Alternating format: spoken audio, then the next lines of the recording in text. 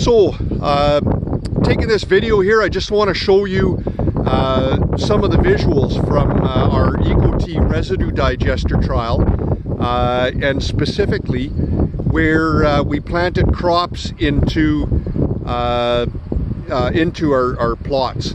We're at the Sir William Stevenson plot trial facility that Patterson Grain runs just outside Winnipeg. So here we're looking at plots where the soil was lightly tilled, and these rows here wheat was seeded in, and you can see it was severe drought conditions here, but there's barely even heads on this grain. It hasn't been harvested. That's not stubble, that's an actual crop.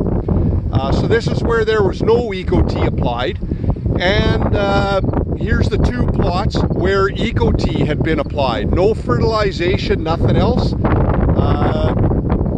and that's the results. EcoTea applied on canola residue with wheat seeded into it, and wheat seeded into soils and plot with no EcoTea residue digester.